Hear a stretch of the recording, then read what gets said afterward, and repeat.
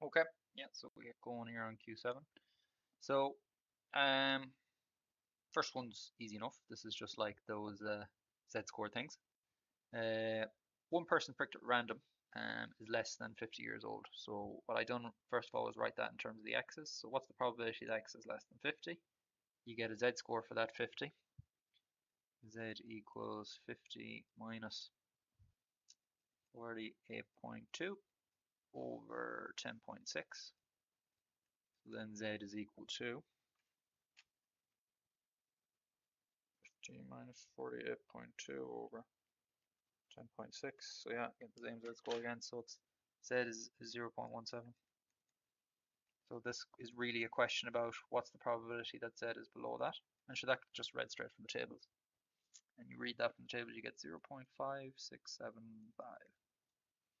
Okay. Now, next one's interesting. Exactly 10% people um, are at least this age, unknown age A. So the way to write that, at least this age.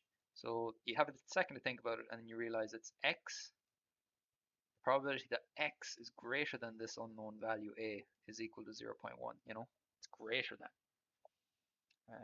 10% are older, yeah, at least this age. So you go to your tables book, um, and you can read off what's the probability that X is less than this A. So in other words, I'll just draw a little bell curve of this here so you can visualize it.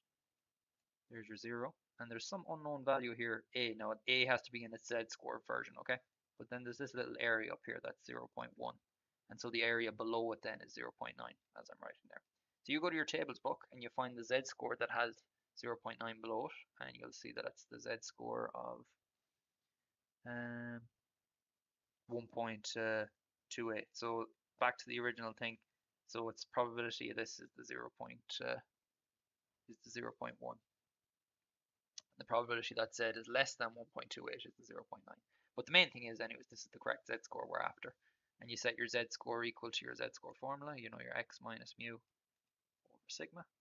So you go 1.28 equals the X which we're looking for. You can call it A.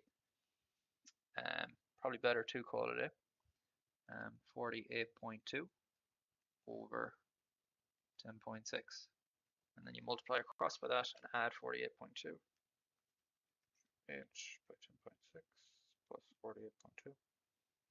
Yeah, so I'm getting the same value again. So it's about 61. This age is 61.768. The nearest whole number. So A is about 62 years old. So they need to be at least 62 years old. Sound. Right, very, very, very easy B. Bernoulli trial. Like super repetitive, come up all the time. Very easy. Um, it's basically asking for exactly 2 successes in 6 attempts. 6 choose 2. Fifth to the power of 2. 4/5 to the power of 4. Too easy, too easy. So that works out as, will I type it in again? I will, just to be sure. 5 squared. Yep, and it's better to give it as a fraction then. 7, 6, 8, 3, 1, 2, 5. So that gets probably that exactly 2. Down this question below is quite interesting as well. So this is a good one. So this is like none of them use the poo. So this is like no successes. So what this is here, it's like n choose 0 for no successes. Fifth to the power of 0. 4/5 to the power of n minus 0. And then that. Now, it's weird. Usually when they ask these, it's like is less than this, but they're saying is this. So you don't do an inequality here. You literally just set it like this. Set it equal. So that'd be none of them use the poo. So 0 successes. N choose 0. So you need to know that that's 1. Something to the power of 0 is also 1. So this really is just 4/5. Power of n is 0.0047. Using logs, n is equal to log with the base 4/5, 0.0047. Type that into your calculator.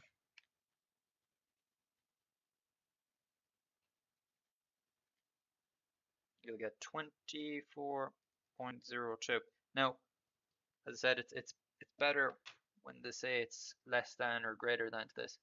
So you, to be honest, just around that to 24 people, you know. So they haven't been specific enough on that. So make sure you have that number there, and if that's where the marks are really.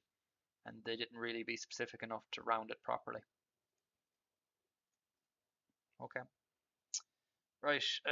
This here, this is a good question, very good question. A lot of people will struggle with this one. So you need to draw, when you're given information like this, you need to be drawing a tree diagram. It's the best way to go about it. So I done a tree diagram. I put N here and O here, new system, old system. And then off this here, I put a B and an NB for booked and not booked.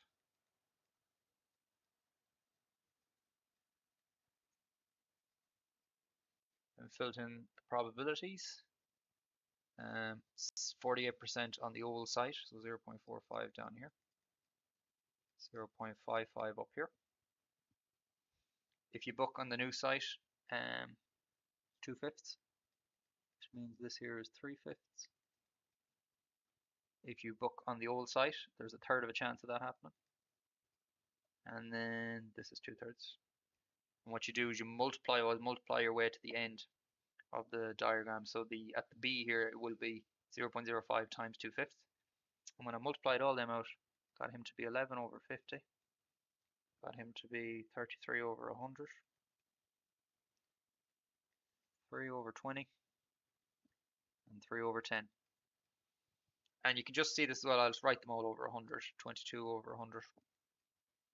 33/100. 15/100. And then 30/100. If you add them up, you get 1, which you should. Now, this is the tough part of this question. So, find the probability that the person used the new booking system given that they booked a room. So, these two people I'm circling here booked a room, but it was only this person here that used the new system. So the way to do it is to literally just write them over one another. So you go, or sorry, like this. So the one you want on top, the booked on the new system, divide it by all the people who booked, which was 22/100 plus 15/100. And then that works out as 22/37. That's the answer. And then it wanted it as a percentage, so that's 59.46%, you know, 59% to the nearest percent. Now, what is that there? So that's the answer. Some people would have just been able to reason that in their head, but what that is it's a bit like the probability. This here is that is that you use the new system given that you booked. And if you look at it as well, if you study it, this is the given formula, because this thing here is PNB, or capital N. It's the probability of N intersect B, and then the thing on the bottom down here over probability of B booking the system, which is the two things added up. So it's a good question. It's well put. Okay. Hypothesis test here, an easy enough hypothesis test, but it's with the proportions. So null hypothesis is the no change statement. So what I wrote down for this, I'm just going to verbally announce it to you. I'm not going to write it in with the mouse. So it's the kind of no change here. I'll say it's, you know, this guy's the no change, and he's kind of saying that, you know, P is still equal to 0.75, you know, and then he's saying here that yes, things have changed and P does not equal 0.75. So just to verbally announce it here, we're testing at the 5% level of significance. See, is there a change in the percentage of customers who rate this hotel? So the null hypothesis will say, no, there is no change in the percentage of customers who rate this hotel best chain in Europe. Alternative hypothesis says is there is a change to the percentage of customers who rate this PK hotels best chain in Europe. So what you do, you use this formula here, P hat plus minus 1.96 square root P hat bracket 1 minus P hat over N. Your p hat here is 765 over 1000 plus minus 1.96 square root. No, messy enough, write this. And such. Bracket 1 minus 765 over 1000. So you should write it like this, you know, I pick up max 10 marks for this, you know. Even if I do make a mistake in the calculator kind of job. Like such. And then you put your p in the middle. And you put the plus version on the right. And I got 79.13 on this side. And I got 73.87 on this side. And my reason here is as p, so I'm announcing this to you, I'm not going to write it, as p is inside the interval, which you can clearly see 75 is in there, okay, we conclude that there is no change. That wins out. So we reject H1. We do not reject H0. And then your final conclusion then is you just reword at the 5% level of significance, there is evidence to suggest that there is no change in the percentage of customers who rate PK as best change in Europe because P was inside the interval and the no change statement won.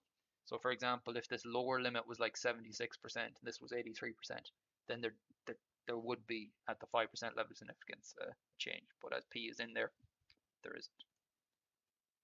Cool. All right, question 8. Pretty soft here for sure. This edge here is the circumference of a circle, which is 2 pi r. So this edge here is 2 pi r. This here is the height, which is 15. Yeah. So this here, because the radius is 5, this here is 10 pi. And then that then, when you type in your calculator, is 31.4 centimeters. Like such. Now, that's all grand. So that outer edge there is the circumference of the circle, which flattens out to be this line here. Cool. Right, Tommy makes another cylinder of height 22 and diameter 12. And you were given a hint here, which you probably shouldn't have been given, to use the Pythagoras, but you know, they wanted to make it easy, make sure people got it. So find the volume of the sphere. So when you look in from the side, so I'll draw it in looking in from the side. So you see a circle on the outside. You'll see a rectangle like this. There's your center. This is the triangle that they're on about. You join that to that, and that to that. So it's this red triangle here. That there's the radius that we're looking for. That's your R. This here is half the height, which is 11, and then this here is the radius of the cylinder with a diameter of 6, so the radius of 6. So Pythagoras says that R is equal to root 11 squared plus 6 squared, which was root 157. So volume of a sphere then is 4 pi over 3 r cubed. And then that's, 4 pi over 3 root 157 all to the power of 3. And I typed that in. I got 8,240.3 centimeters cubed. Okay, very good.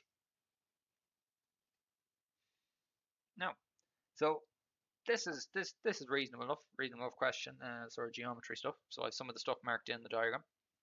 So I'll build it up a little bit here, just to talk about. So there's a load of stuff being mentioned there. They tell you anyways. The first thing is why is that angle there that I'm making in pink now? Why is that 90 degrees? Well, there's a theorem that if this is the diameter, so this here is like an arc here, this thing here. So if the arc you're standing on makes the diameter of the circle, the angle always subtended out here at the circumference is 90 degrees. So as I said, that's a theorem, it's in your textbook, but the angle subtended on the circumference is always 90 degrees if you're standing on the diameter. Very good. So that's why that there is 90. Now, Hensor otherwise proved that these two triangles are similar. So I'll just sketch the triangles we're on about. We're on about this big one here. We're on about this smaller one in here. Use light blue. Right. First things first is similar. You just need to show they have the same angles. They have a common angle up here. So that'd be in my writing. So angle, you call it whatever, ECB is common to both. And then they both have a right angle. You know, they both have a right angle. And sure, we've shown now that two angles in a triangle are the same. And sure, that means the third has to be the same if you ever think about that. So you would just make that statement. Therefore, third angle has to be the same. Because, you know, those two angles, if they're the same, you take them away from 180, you get the same third angle. And you would just state what that angle is. The angle is CDB is equal to EBC. Therefore, they're similar. Equiangular is another word for similar. Right, this is what they're on about here. So show this statement. A little bit of Pythagoras here. So the best way to do this is when you're dealing with a complicated question like this is you want to resketch these triangles on your page side by side so you can see the ratio. So this is a tough question. A lot of people will struggle with this. So this in red is my first triangle. I'll sketch it down here in red. And I'm going to rotate it. And I'm going to first, I'll draw as well in light blue the other triangle that we're going to work with. This guy here. So, and I'm not going to rotate him. Not going to rotate him. I'm going to leave him as he is. I'll just keep this as I have it in the copy. So I had that one over on the right. Now, I'm not rotating that blue one, so I'll call all his edges as they are. So then you're writing the edges, EBC. Now, the red one got rotated, so I need to think about how I rotated it. Remember, this is the right angle, so this here is called B. Now, this here, C, is the common angle, so this up here, they're the same thing. So this here is C, and then down here is D. So you just have to think about that. You'll be happy with. So always mark in the vertices first, and then kind of match up your angles. Now, this is the important part now, is marking the dimensions.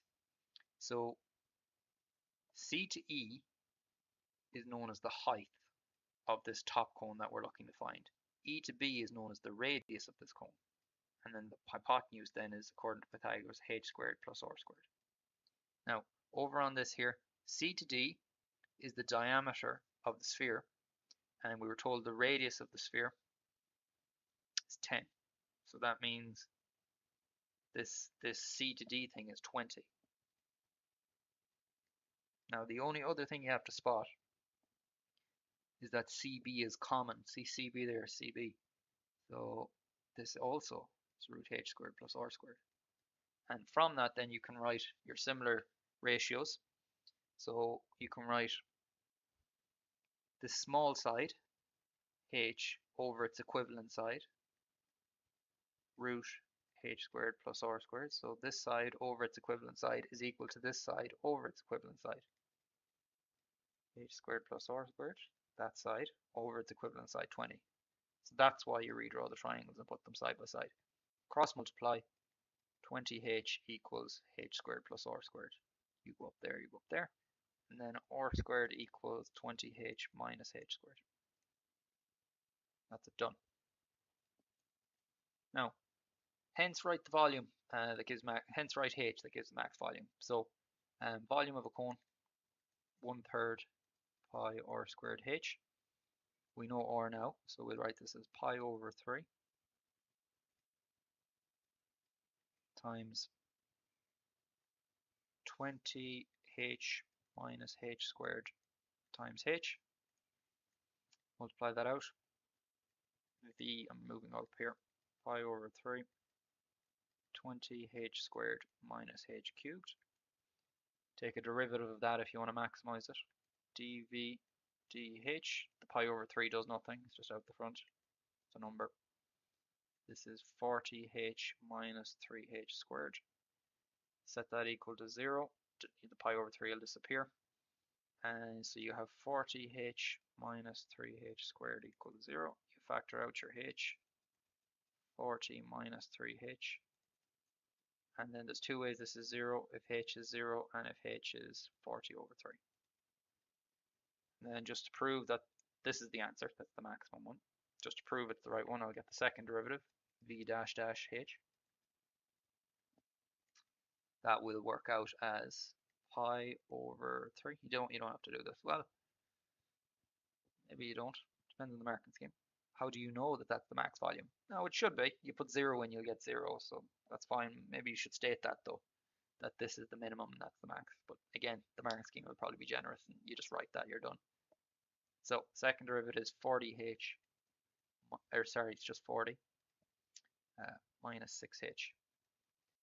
And if you put your 40 over 3 in there, v dash dash 40 over 3, it works out as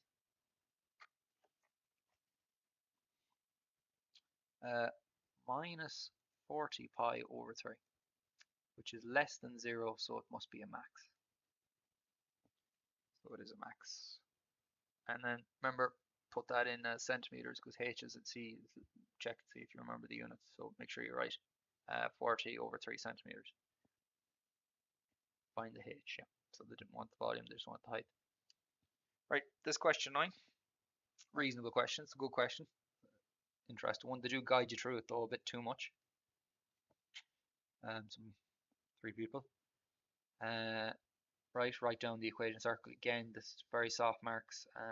They've already had a question like this on the paper so far where you write it, so it's very simple stuff. Equals 144. Yes. Okay, that's all fine. Next thing down here. Amina is at point A8, which is on the circle. Find A. Right, so she's on the circle at some point called A8. So you literally just put the point into the circle because it's on the circle, so you put the point into the circle. A minus 1 squared plus 8 minus 17 squared equals 144. A squared minus 2a plus 1. That there's 9 squared, which is 81. And you have your 81, take away 144, and you add your 1 to it. We don't do too many things at once here. 81 minus 144, yeah, you get minus 63 equals 0. And that's a squared minus 2a minus 62 equals 0. Use your minus b formula on that. Make sure you show it first on the exam before you pick up your calculator. 2 plus minus square root 2 squared minus 4 bracket 1 bracket minus 62 all over 2. So you see, even if I type it into the calculator wrong, it's not an issue because I showed working it out. So I got 1 plus 3 root 7 and I got 1 minus 3 root 7. That's wrong because a has to be greater than 0, which it says. Okay, 1 plus 3 root 7, does it have units? A is a point, so it's a coordinate. So it would have units, but I don't think they're going looking for the fact that it's, it's meters times 100. Yeah, that's fine. Okay. So this guy now is at the point 10, 6, which was on the diagram. And we're then asked, what's the shortest distance from him to the circle? And then to multiply your answer by 100. So best way to think about this is the shortest way to the stream. So you walk perpendicularly to the circle. And all you got to do to get this green distance here is take it away from the radius there. So you work out this red distance d, and you get this distance as d minus r. So that's you walking perpendicularly towards the center. That's the shortest way to get to that stream. So you get the distance, the d, by distance between 2 points. So I went, 10, get it here. 10 minus 1 squared plus 6 minus 17 squared. Type that into your calculator. You'll get root 202. So then the shortest distance here, which is what we're after, isn't it? Work out the shortest distance, yes. Is just simply going to be the radius of that big circle, which was 12. So this d minus r is root 202 minus 12. Type that into your calculator, you'll get 2.213. You multiply your answer by 100 then, you get 221.3 meters. You can round it then to the nearest meter then, 221. Okay, interesting question for sure. Now, to give us the diagram again, which was good. Nothing wrong with that. There is a line L not shown. Now, it's parallel to the y-axis, which means it's a vertical line, and it's a tangent to S, so it's this line they're on about here. And they're asking you for the equation of that pink line there. So what's the equation of that pink line there? Well, very easy. The radius is 12. This here is 1, so this must be going through 13 here because this distance here is 12. And so if it's a vertical line that goes through 12, its equation is literally just x equals 13. No more workings than that. That's all it is. Vertical line, x equals 13. Okay. Now, next thing down here is, this is a good question. So W has that equation there, straight line. Find the coordinates of the point on the road that's closest to 10, 6. And then they give you the hint on how to do it. So it's when you want to get the shortest distance, you walk perpendicularly like that. So it's that point here, I'll mark it in green. There. So because they're at a right angle, what I can do is, if I can create the equation of the pink line, I can solve simultaneous equations, the pink line's equation with this, to get the point of intersection in green. It's a right angle there, that's not an or. Okay. So I just need the equation of the pink line, and that's what the hint was. So I'll first of all get the slope of this line, which you should be able to read off. Slope of that line is a third, which means the slope of the pink line is minus 3. Yes. So it goes through 10, 6, so then its equation is y minus 6 equals minus 3 times x minus 10. So then y minus 6 equals minus 3x plus 30. 3x, bring it all over to the left, plus y.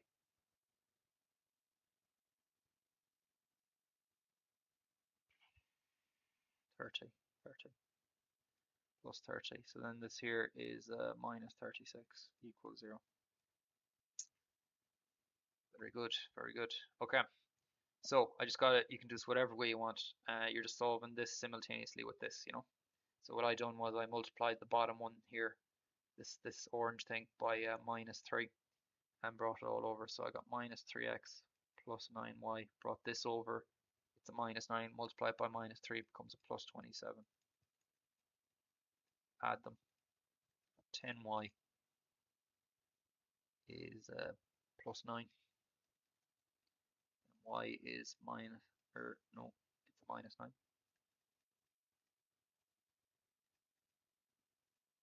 Then y equals 9 over 10. And I remember in Desmos I actually checked, so this is definitely correct. And then x equals, you get x from this here, you just bring 3y over, so it's 9 plus 3 times y. 9 plus 3 times your 9 over 10. Yeah, so done Desmos, no need to type it in. So the answer is,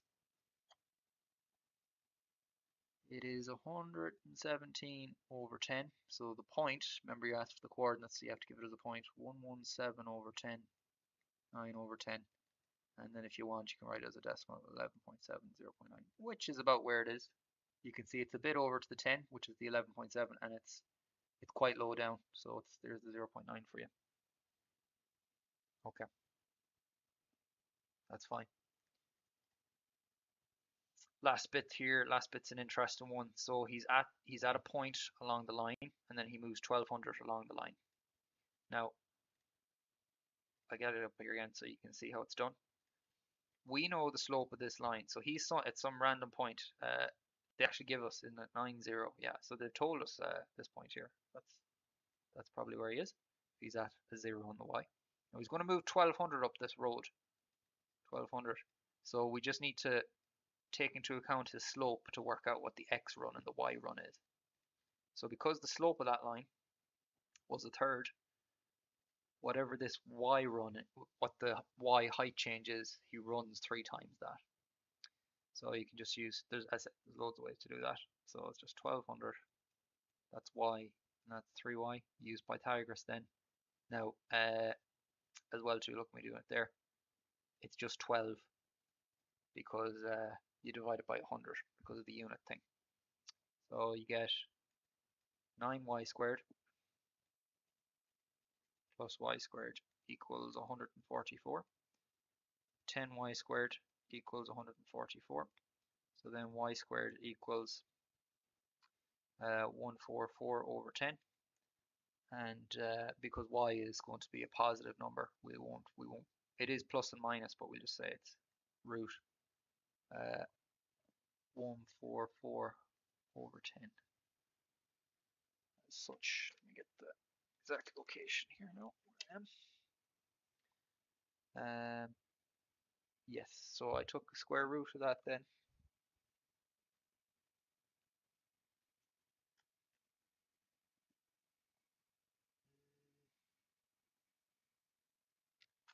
Yeah, so just see my numbers here in copy.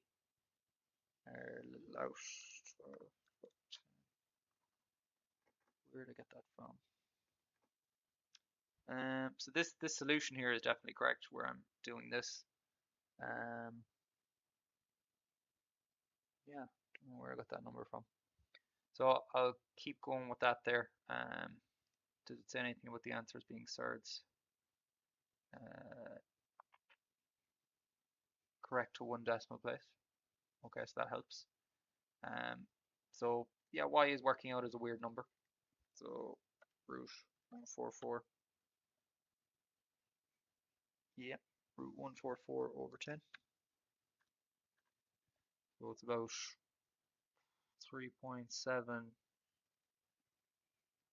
3 point, I can write it, 3.7947, because I'm going to multiply it by 100, so I want to keep it of accuracy. You could call it 95, it's fine. So that means the 3y then, which is the x run, is 3 times that. And that's 11.384. So that's how much we're changing from our original coordinates. Let me scroll down that point there, which is 90. So his new point will be 9 plus the x run, comma, the 0 plus the y run, which was 3.795. And then yeah, so we'll do a nice bit of rounding on this here. So that's probably, what's that? That's 20.4, comma, 3.8. Something like that. Grant. So I think we're all good there. Just do a quick calculation here to make sure.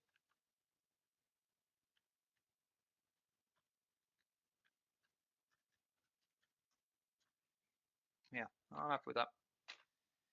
It'll do. So that's the method anyways. That's the tricky part there. Interpreting the slope like this, the rise and run, and splitting up the 1200 run distance like that. Right, get on to the question 10. We're good.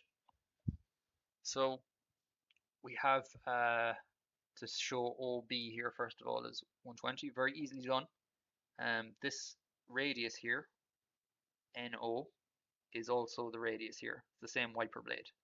So you just say for the examiner there, NO equals OB, which equals the radius of the wiper blade, which equals 120 centimeters. As you can see, it's 100 plus 20 NO. Hence show BOT is 41 point thing, BOT. So you need to sketch this triangle here.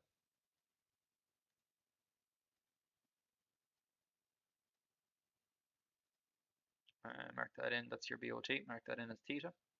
Remember this is this here is known, this is the 120. Remember BO, we just got it there, OB. Now OT is known, it's 90. So then cos theta equals adjacent over hypotenuse. So if you go cos inverse 9 over 12 or 90 over 12, you will get 41.41 degrees, which is there. Okay, you round it to one decimal. Hence find this area, and they're being very soft there in telling you how to do it, where you take a big sector away from a small sector, but sure, it's the way it is. So this here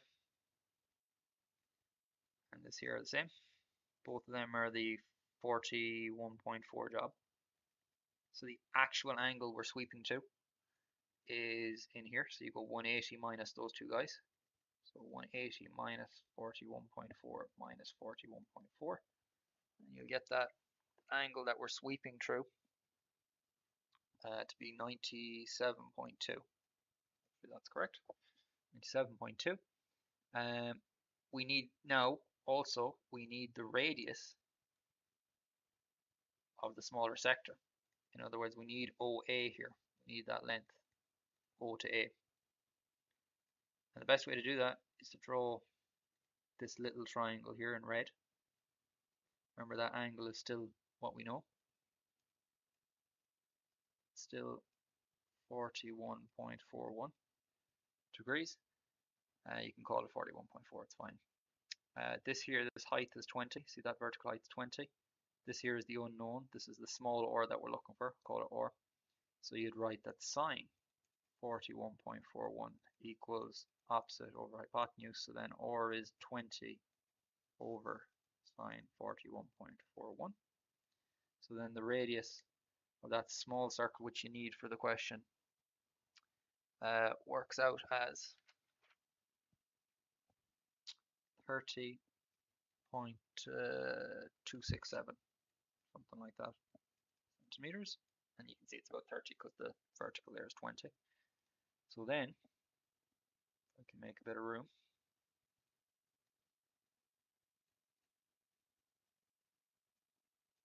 So the shaded area, I'll call it A shade, is the big sector, and the area of the sector formula is in your tables book. It's pi r squared, so this is the big sector now. So this is 120. It is 120. Yeah. I'm thinking of the next question where things change. Pi r squared times the angle, which was 97.2 over 360. Take away the small sector down there in white. Pi times the radius we just worked out, 30.267 squared, and then that's times the angle of 97.2 over 360. Again, if I pick up a calculator and get the wrong answer, it's fine. Like, the examiner sees that I've written the correct numbers. That's why you should always do your maths like that. Right, so that area works out as, I'm not typing it in again, I got 11347, or that's not written, 437, and then I got 0.56 centimeters squared. So it's probably to the nearest. So I got 11,437 cm squared. Cool. So the next part was way too easy. So it tells you to, that's that done, yeah. Tells you exactly what to do here, which you shouldn't be told. You shouldn't be told to use the cosine rule. You shouldn't be given the hint to call that x, you know. But it is what it is. So they're on about this triangle here. They're telling you to call this x, and sure, this is also x because it's the radius. Then we're looking for this thing here. This, or no, we know this length here. This is 180, and then this angle in here. That angle there is 105. So you use your cosine rule then. 180 squared. So we're looking for x, 180 squared equals x squared plus x squared minus 2bc, 2x squared cosine 105. So then you can factor out your x squared. So x squared equals 180 squared divided by 2 minus 2 cos 105. Now you don't have to move it all like in one go like I did there, but if you can, that's great. So I'll just work that out again. 180 squared over 2 minus 2 cos 105. Make sure your calculator is in degree mode. And I got 113.44 centimeters. And that looks reasonable. It is a little bit smaller than the last one, I think, which was 120, wasn't it? Yeah, 13.44, yeah, same value, and put the cm at the end. Right, and then there's the last sort of completely different type of thing. Then it's not trigonometry anymore. So you're driving home. There's 5 sets of lights. They can be red, green, or orange. How many different patterns could you have with the 5 traffic lights? So I think the first easy way to think about this is 5 boxes multiplied together. You could have 3 colors in the first, 3 there, 3 there, 3 there. So 3 to the 5. Because you can have 3 options there, and you can have 3 options there, and you have 3 options here.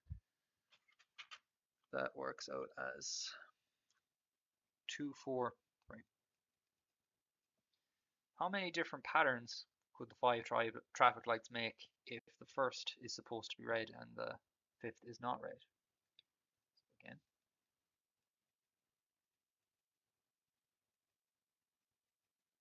5 boxes, and the first is red, so you have to have a 1 there.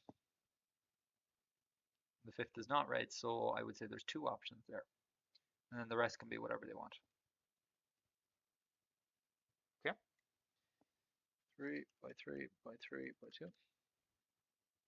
54 options, 54 patterns as well, just to say 54 options, 54 patterns.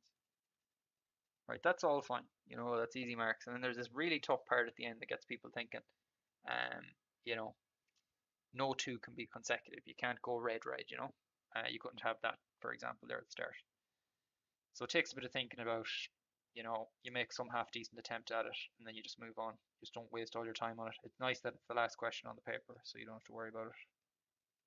But it would take time if you're going back looking at something else. Right. The way I thought about this is I said, right, the first light could be whatever it was. But the next light can't be what color this was. So this is some whatever color. Say it's red, you can't be red. So you only have 2 options really, because you can't be the color just before.